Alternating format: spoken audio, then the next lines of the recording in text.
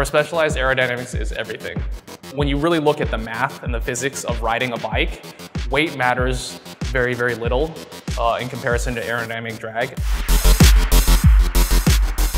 In the past, I think there was a mentality maybe 5 or more years ago that the rider's fitness would supersede everything. And I think what we've found with the evolution of equipment is that minimising drag and aerodynamics plays a huge role, because you want to be able to expend your energy in a way that you get a massive return on that investment. The myth is always aerodynamics doesn't matter unless you're going 20 miles an hour. The only time aerodynamics doesn't matter is when you aren't moving at all. So here at Specialized, we've actually built our own cycling-specific wind tunnel at our headquarters in Morgan Hill, California.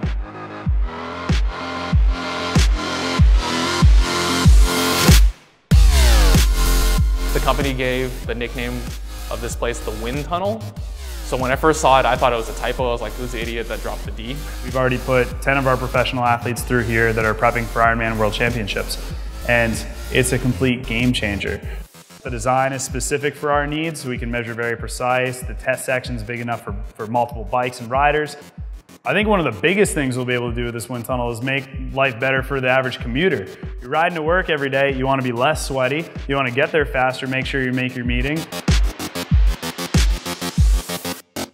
So everything about this tunnel, from the data acquisition in to the control of our bike fixtures, is all run off of National Instruments hardware and software, ranging from our airflow measurements in the tunnel itself to controlling the bike fixtures and moving everything when we have athletes on board. That's all run through NI hardware and through our VIs in LabVIEW.